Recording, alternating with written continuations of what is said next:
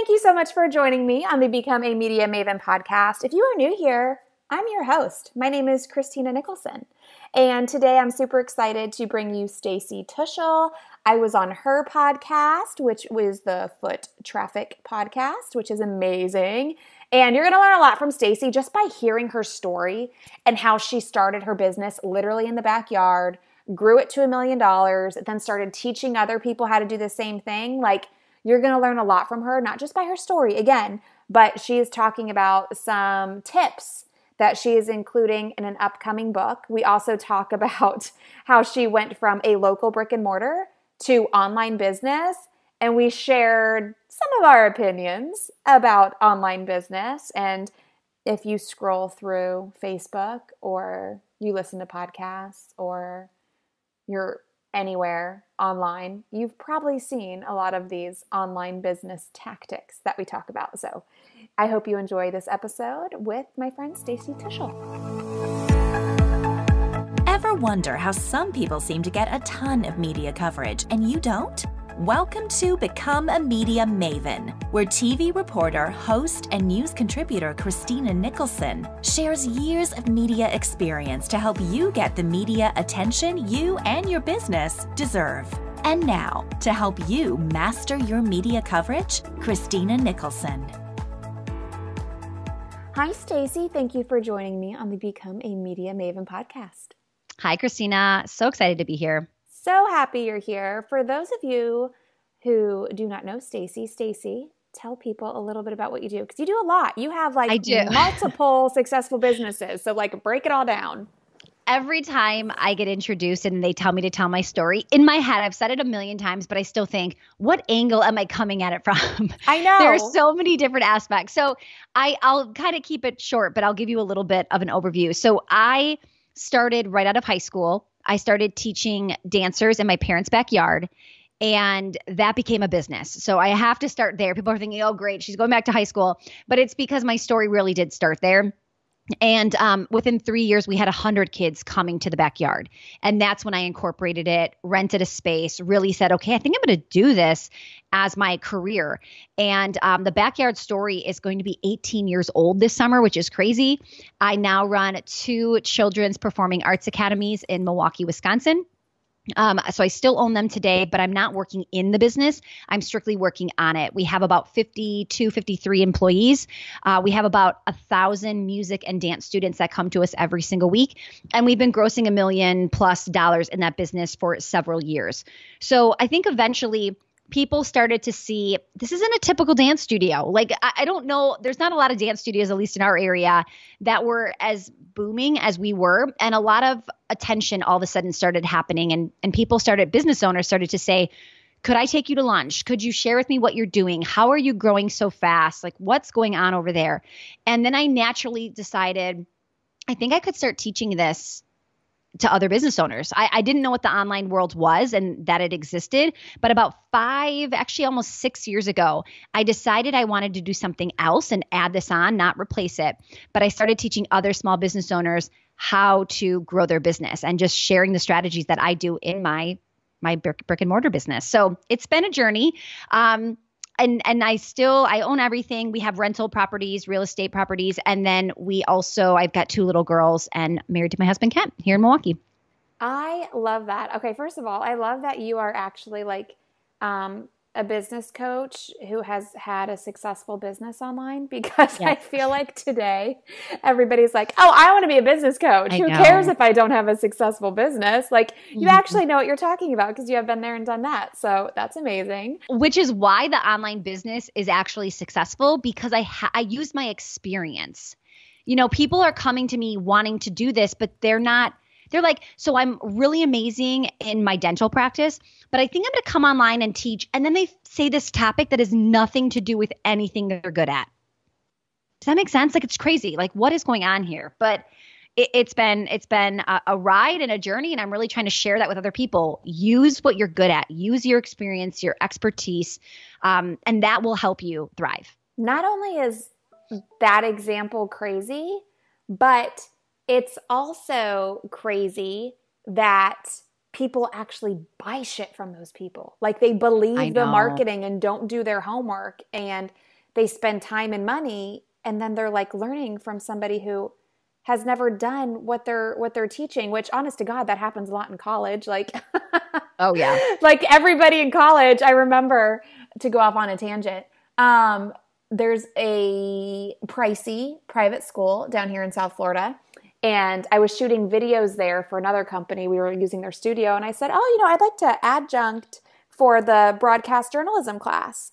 And they're like, oh, okay, great. Do you have a master's? And I'm like, nope, no master's, but I've worked as a TV reporter and anchor for over 10 years. So definitely know what's up in the industry.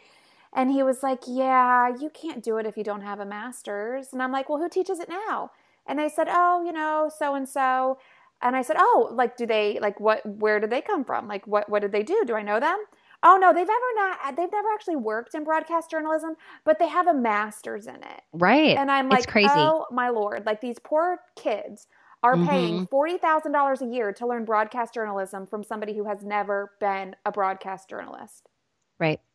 Well, and I think there is, especially in the online space, I think people are coming in and they're very insecure. So they're not doing their research, but maybe they are doing research, but they think, well, they know more than me.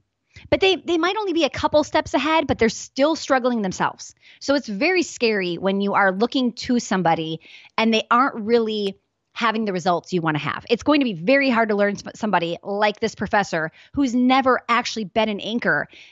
He might have read some amazing things out of books, but until you do it, you don't really fully understand it. Yeah, the books don't tell you what to do when the person running the prompter falls asleep and they stop moving the prompter. Like, how do you recover from that? They don't tell you those things in the books. Yeah, it's unbelievable. Okay, I have a question about you running your children's performing arts academies. So you work on the business instead of in it.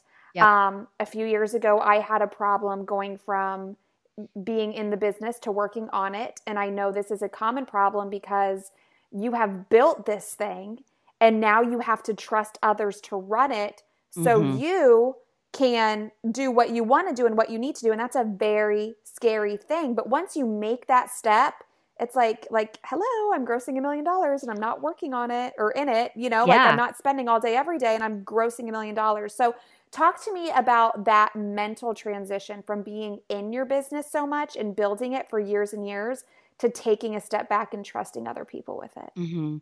So I think people assume when they hear that I'm able to do that, they think, well, she must not be a control freak like me because there's no way I could do that, right? And I think as entrepreneurs, a lot of us, we naturally are control freaks. We want it our way. We think the way we do it is the right way. I am sure we are very similar. And I remember going to some of these business conferences and seeing these magical people that own businesses, but weren't actually working in them. And I thought, I want to see what they're doing. And I realized that, first of all, it's not an overnight thing. This takes years and it takes a strategy. It takes intentional planning and really, truly building a team that you can trust and building systems that they can follow. So it really still is done your way or the way that you would like to see it, right? So that's been a huge thing. As I always tell people, it wasn't like one day I just decided I'm not working in the business. It was, I love dancing. I was the dance teacher, but I realized at some point I've got to get a few things off my plate. So maybe actually my first transition was really truly stepping out of the dance class. I knew that it wasn't my sweet spot anymore, and I really wanted to focus on the business. So I hired dance teachers, but then I was working the front desk. So I was actually, if you look at it from a payroll standpoint, I actually stepped out of a higher paying role to do a lower paying desk job. But I knew I needed to start working on the systems, the foundation. How do we answer the phone? How do we enroll people? Just really putting those things into place so that I could then say, okay, now I want to hire somebody to help me work 2 nights a week, right? And I just kept removing things little by little. But even as I removed them, it's not like you hire somebody and they just take over. You hire somebody and there's 3 parts to it. They're watching you. They're watching you in action and watching how it gets done. And they're just learning and taking it all in. Step 2 is you start to do it together. Step 3, they start to do it and you observe and give feedback before they actually do it on their own. Most small business owners hire people. They think they're going to jump in, take it over week one. And when they don't do what they're hoping that they're supposed to be doing, they fire them or just complain how bad this person is. When really the owner hasn't done their job yet. They haven't trained them in the time frame they need. There's this phrase about a flower, and I love it. It says, if a flower doesn't bloom, it's not the flower's fault, it's the environment's fault, right? They're not getting enough sun, enough water, all those things. And a lot of times that's what we're doing with our team members. I love that. That's so important. Now, when you were doing this, going through this process that takes a lot of time, did you have a Stacy Tuschl helping you along, or were you just doing like trial and error figuring it out? Yeah, I'm like, a Stacy Tuschl. Yes, got it. Took me a minute. So I, 3 years into this, when I was just kind of doing this as a hobby, I had no idea what I was doing. I was figuring it out on my own. When I realized it's time to get serious and make this a business, that is actually when it got really complicated, bringing in money, trying to profit. I didn't know what I was doing, hiring people. And I quickly realized how overwhelmed I was. And I got a postcard in the mail. This was way back in 2004, I think, to go to a conference. So I went to a conference and it completely, I realized, wow, somebody has already done this. They've done it before me, faster than me. I can do it twice as fast with their help than without. So I actually hired my first coach at the age of 21, and I have had a coach and a mastermind ever since. I've never been without those two. And I think once you have it the first time, you're like, I will never go without. But yeah. I feel like getting it that first time is hard because, and I don't know about you, but for me, this was years ago, I had to get past money mindset problems that I didn't know existed to land my first coach. Was it the same for you or was it different? Yeah, I mean, we all have money mindset issues. It's hard for somebody to say they don't because there's whatever you're comfortable spending, there's a little bit more you might not be comfortable with. So this just shows you my money mindset because that story is 15 years ago. And I remember the price of the offer. What was it? Which is crazy. It was $187 a month. Which is, okay, people, if you have not hired a business coach yet in your business, that is freaking nothing. That is pennies. So, I mean, this was 15 years ago and it was for a group program, but there was a little bit of private involved. And I remember thinking to myself, how am I going to pay for this? Like it was to me, it was just the most amount of money. And it was scary for me to jump in, but you have to weigh how scary is this? But then like, what could I risk if I don't do it? And I knew in my gut that joining, I'll figure it out. I'll make the money. So I did. And then I started to get addicted to this coaching world because I realized all I need to do to get results is find somebody who's already done it, who's already successful. They're living the lifestyle I want to live too. I'm not into working 15-hour days. And I'm not going to do that. Like, I'm not interested in that. Right. So I also want to see like, who am I learning from? Because I want to model their lifestyle. I don't want to be trying to get the results of somebody working 3 times as much as me. Yeah. Right. And I also pay attention to their branding. Like if you're a business coach and your Facebook ad has you posing in the front of a Lamborghini and you're like, you're holding wads of cash, hey, you do you, but you are not my person. Absolutely. And that's the thing. There are so many different people out there that if you're like, I just, I'm not resonating with this person, that's okay. There's a million different people out there and people coming online every day, to help coach and consult. So you just have to really do your homework, like we said in the beginning, and find out it like people, I think people lie and I think people give fake numbers or vanity numbers. So you have to be careful. Just because, like I just told you my business gross is over $1 million a year.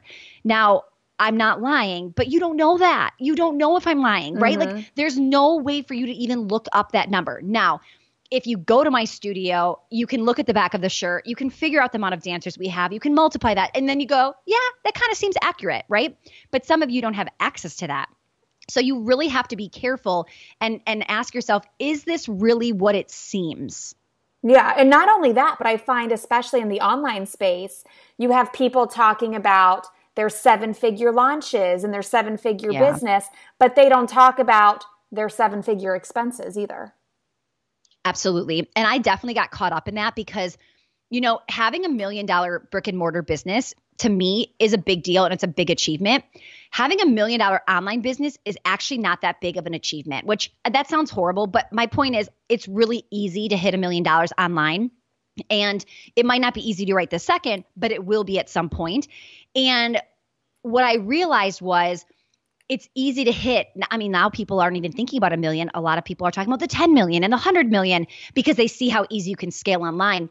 And I got so sucked up into those vanity numbers that I forgot. It really, for me, what's important is not so much that I can say I did a $5 million launch, but what's in my bank account at the end of the day. How secure and safe do I feel sleeping at night? Do I wake up in the middle of the night worrying about money? That's what I care about, right? And it may be different for you. You may be trying to hit certain goals. So be careful that you don't get caught up in the big numbers, because I also have heard somebody who, has had a seven-figure business, but then told us, but I actually spent more than I brought in last year. So you can still be $1 million company and losing money every single month. Yeah. And I feel like people, you're right, they totally get caught up in those vanity numbers.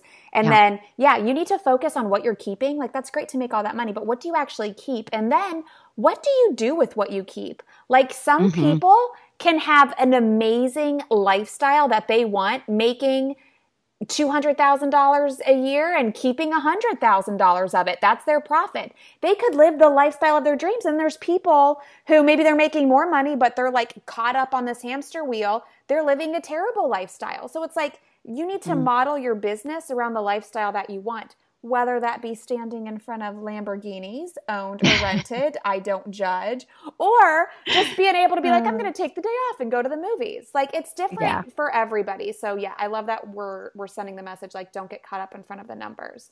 Okay. Yeah. And I think the more I got involved in masterminds and higher up level masterminds where we're dropping tens of thousands of dollars a year in these programs, I started to see and hear and be connected with other people where, no, they really did rent the Lamborghini for a day for the photo shoot for an hour. I mean, like, that stuff really does happen. I can't with those people. They rent houses in Malibu for their photo shoots and for their videos, and then it looks like it's their house when they don't live there. It's so you have to be careful and cautious that you're like, I love this and I love their lifestyle, but it's like, do they really live there? Do they really own that? What are they actually doing in their free time, if they even have any free time? Yeah, that's true. Okay, so you started locally, like as local as it can get in your backyard. Yeah.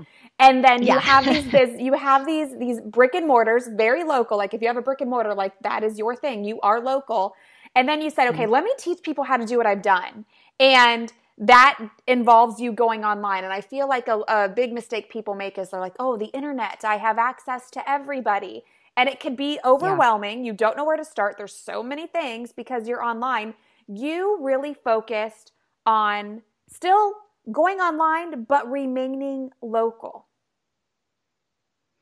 Yeah, I think and trust me, I've had to like refine myself a few times and evolve. And that's just part of the process. And as long as you stick to what you're good at, who you are, what you enjoy teaching, all of that stuff, even when you evolve a little bit here and there, you come back full circle. So for instance, the first online course I ever launched was called Get Focused Academy. And it was all about like Google Calendar and email management and setting goals and all of that. 5 years later, I'm writing a book called Implementation Code. It's talking about Google Calendar. And, it's like all of the things that I really am actually good at that I want to teach people and share with people. So let yourself evolve, but don't get swayed by watching somebody else and think, oh, I need to do that, right? Like somebody just told me the other day that, I heard at the ClickFunnels conference that the biggest funnels that they have running in their software are Amazon resellers. And I swear to you, I was like, I should do that. I should do that. Like I get so excited by like the opportunity, right? And I had to go, wait a minute, maybe one day I'll do that. But right now I have not maximized and mastered the area or the programs that I have right now running. And if you keep jumping from one place to another, you're going to be sitting here 3 years later going, why haven't I done anything yet? Yeah, because there is so much. There's so many things. So I think just looking at what you already do is great, and Yeah. looking at where you are. Like I always tell people, I think it's a good comparison to talk about going from a local business or even a full-time job to online, right? Like everybody just wants the biggest and the best. It's the same with media coverage. People come to me and they're like, "I want Oprah, I want Good Morning America." And I'm like, "Do you have any local coverage? Like, are you on local TV? Are you in the local newspaper?" And they're like, "Well, no." I'm like, then why would all these big guys care about you? When they Google you, they see nothing. So I love that you're like, get down to the basics, like keep it local, start local, and then slowly branch out. I love that. Let's talk a little bit more about the implementation code, because this is super important, especially going back to online business. I feel like so many people, they love the content and they love to consume content. They're listening to the podcast. They're like, okay, great. This is a lot of good information. And then they don't really do anything with it. I know. It like hurts my heart. It hurts me when I see people consume. And then I catch back up with them 3 years later and they're exactly where they were, or they're even actually worse. Like they've gone the wrong direction. They're deeper in debt. They don't really have anything to show for it. Right.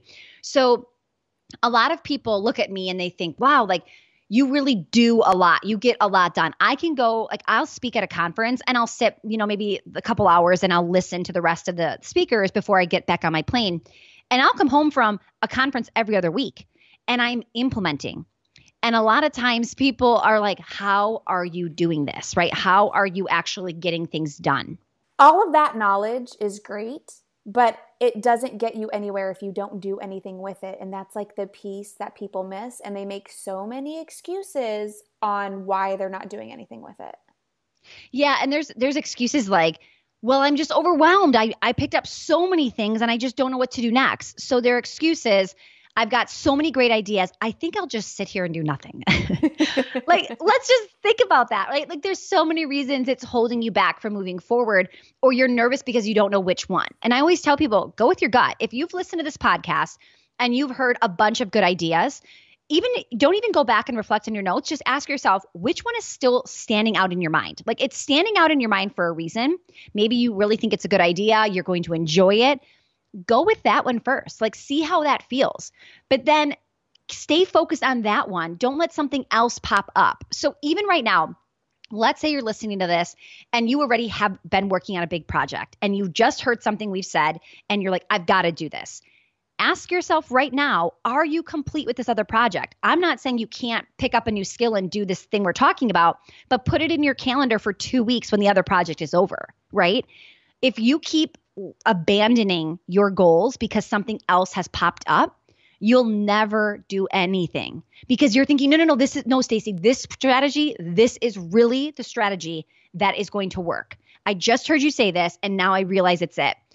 Next week, you'll hear somebody else say something and you'll completely scrap what I'm doing and you'll move forward. You have to start to put the habit in place of really sticking to something and finishing something. A lot of times we're great starters, but we're not great finishers. I'm a great starter. I don't know, Christina, what are you? Are you a good starter or a good finisher?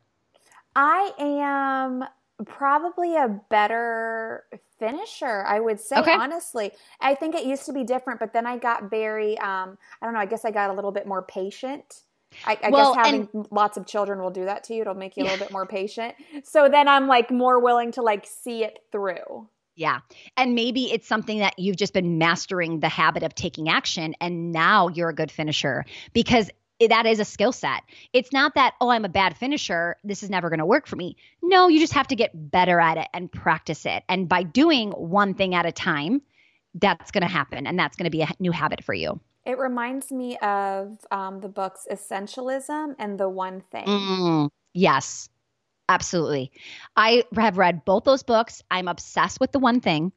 And it's such a good reminder, even if you're like, oh, I read that too. Maybe you need to go back and read it, right? Maybe you need to rinse and repeat the idea that the 7 things on your big to-do list today, and I'm not talking like 7 little things that you're going to get done in an hour. Some of you have 7 gigantic things and one is write a book, right? These are probably not going to happen today. We need to get better at what is the one thing I'm going to do today. And even on my calendar, when I am in the morning from 9 to noon, it says my one thing because I want to remind myself this is the time I focus on my one thing for the day. I'm going to link to both of those books in the show notes. And then another book, that was a great tip. Tip 1, being hyper-focused on one thing. Stacy, I know another tip of yours, which is actually reminds me of another book. I like to read people. Another book that I just read, Atomic Habits. And one of your tips is starting small with habits. Yeah. Yeah. And it's funny because I have Atomic Habits in eyesight right now. It's so good. I love productivity books and just little things like that. Yeah. The starting small, when I saw this person and one of my clients had write a book and it was on her top 10 goals to do soon, I immediately said, first of all, this has got to be removed. And I wouldn't have write a book on my goal list. I might have write the 7 chapter titles and the intro. You know what I mean? Like that seems way more tangible than I'm going to write a book.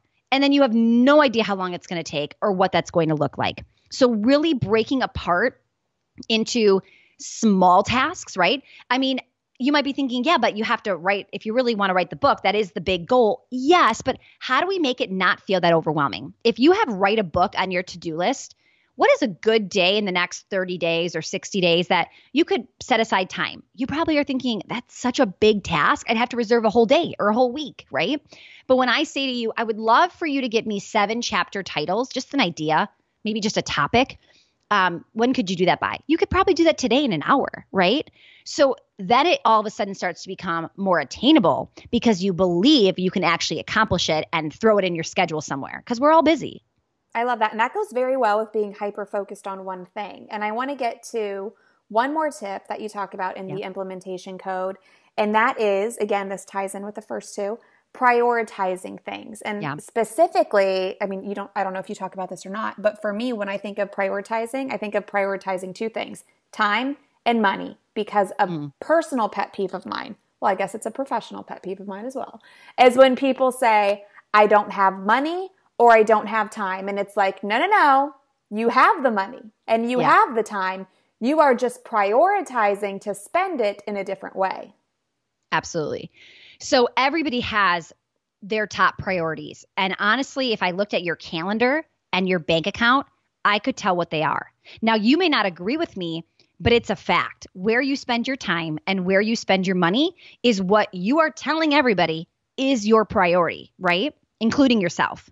So those are usually 2 places we start with by looking, how do we feel about what's going on our calendar, right? If you told me your priority was writing a book and then we looked at your calendar and it is nowhere to be found, you might want to do that, but you're not actually committing to doing it right in the moment. So I think the biggest thing you can do to combat overwhelm is it's okay to have 10 gigantic goals, but they need to be in order of priority, right? So if I have 10 big goals that I want to get done for today even, I'm going to label them. Maybe there's going to be 3 high priorities, 3 medium, and 3 low. And even in those categories, I'm going to put them in order of what I want to get done.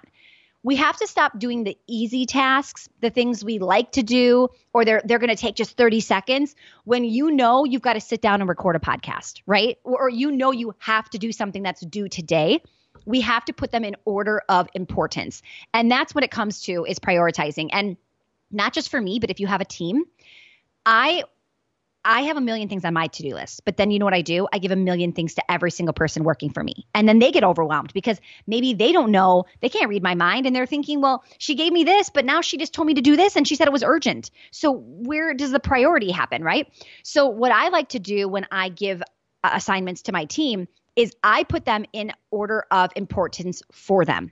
Because sometimes people on my team, right, they naturally, just like I would do, they pick, ooh, this looks fun. This looks easy. This looks like it would be something I could do this afternoon, right? Versus, no, we need to do this first. So my team knows you don't work on a low priority until your highs and mediums are done. And the only way you get to go from one high to another is if you get stuck on that first one. Right? So if you're waiting for me for something great, shoot that email or message over through our project management system and then start working on the second one in order of importance until I've replied back, right? So little things like that will help you accomplish all of the things, but in the right order, and it'll actually help you complete before you move on to doing 3 things at once. You can't spread yourself too thin. I love that. And it drives me crazy whenever people have the excuse of no time or no money. Mm-hmm. And it's like, no. Especially the time one, it's a little easier for people to understand they can make time. And then with money, they always go to the bank account. And I always counter that with, well, do you have a house? Okay, what's your house cost? $300,000? Did you have $300,000 sitting in the bank when you bought the house? Right. What about your car? Did you just like open up your wallet and buy your car? What about college? Like people spend their whole lives paying for college, literally, until they retire. Like, I don't think you had all that money in the bank. So Right. like, I mean, even look at, your experience with business coaching, my experience with business coaching. Like I know for my first business coach, I was like, I don't have this money, but I'm going to take out a loan and I'm going to do every single thing this person tells me to do so I can pay it off in a year. And because I did every single thing that person told me to do, I paid it off in 6 months. And then the next business coach, I actually had all the money in the bank account to just pay for it. Like when you start prioritizing things as it aligns with your goals, and then you create those strategies around it, like, y'all, you could be like Stacy Tuschl with all of these 7-figure businesses. Yeah. Well, and what's funny too is I see this all the time as well. And I'm doing this. I'm taking these steps. So yesterday I just bought something that is going to be $18,000. And it was like 6 payments of $3,000. Now, I have the money in the bank account, but the idea here is not to use the money in the bank account. The idea here is I'm going to spend $3,000 and within 30 days, I want to already start making my money back. So I'm always asking myself when I go to invest, I'm like, is this an expense or is this a revenue generator? Because if you're thinking, oh, shoot, this is $18,000, I'm looking at my savings like, oh, no. I'm not looking at this as an expense. I invested in a revenue generator and I am on a mission to make sure I make at least the $3,000 a month to get it back and then some. And then after the 6 payments is over, I'll continue to make that money, right? So you have to ask, like, what am I buying here? Am I buying a pair of shoes that they're not going to do anything for me and I'm not going to be able to resell them and they're going to lose value and I'm going to buy another pair later, right? Or is this something that could actually bring in more money? I love that. So people can find more about you at your website, which I will link to in the show notes. You also have the Foot Traffic podcast where you share more of this amazing knowledge. Where else can people find you, Stacy? So on social media, I'm pretty much everywhere at Stacy Tuschl. The podcast is definitely a great place to get started. And then I have a free Facebook group that kind of goes with the podcast called Foot Traffic Community. Perfect. I will link to all of that in the show notes so people can find you. Stacy, is there anything that you want to add that maybe I did not ask? No, just stay tuned. My implementation code book is going to be out in the next few months. And I just can't wait to really dive in deep and help more people take action and implement because we all have these goals. And I just want to make sure that these goals aren't just sitting there, right? Sitting on a shelf, but they actually turn into your business results. Awesome. Thank you so much, Stacy. Thank you. I appreciate your time. Thank you so much for listening. And remember, I am linking to all of those amazing books in the show notes. And then I'm also going to link to my bookshelf. So on my website, I actually keep a long running list of all of the books that I am reading, both fiction and nonfiction, because I love a good fiction book. So make sure to check that out. That is in the show notes. And if you have any ideas for future shows or future guests, make sure you tweet me or hit me up on Instagram. I am at Christina all day because I want to hear your ideas. Thank you so much for listening, and I will see you again for another episode next week.